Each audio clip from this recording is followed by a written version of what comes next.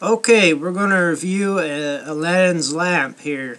I was going to review something more interesting in a military sense, but can't find it, so I'm all wired up on caffeine, so I'm feeling like this is an appropriate deal to review.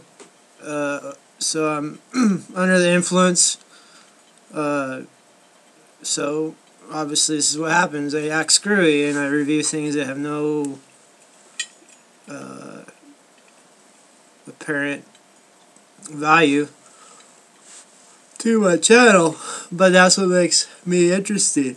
You never know what I'll talk about. So, this is what's known as an Aladdin's lamp, as far as I understand. I bought this in Kuwait on the way out of there, on the way out of the Middle East Theater. It has a cap. It's made of brass. And I paid 18 US dollars for it. So it has a price ticket in there. I guess you put oil in right there. And then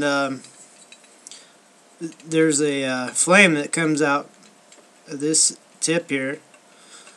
So you must put oil in here, and then you light it, and then you have the little flame here, as long as you got the oil going. And there you go, and you carry it by the handle like so. And you got a base here to set it where you need it. And you got yourself a little lamp. Right? Now I haven't fired it up yet. Haven't had occasion to.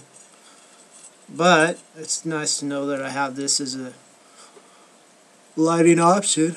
Hopefully it's functional, not just a decorative ornament. So there you go. An Aladdin's lamp. Another brassy thing to shine up if you feel like it. I certainly don't feel like it. I shine a lot of brass in the Navy. It's not my favorite thing. There's some ornamental work right there.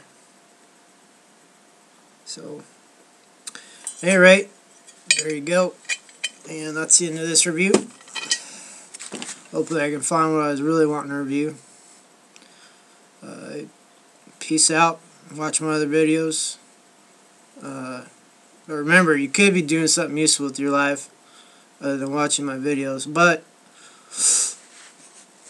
don't feel ashamed if you're curious. That's a good thing to be. Alright. Toodaloo.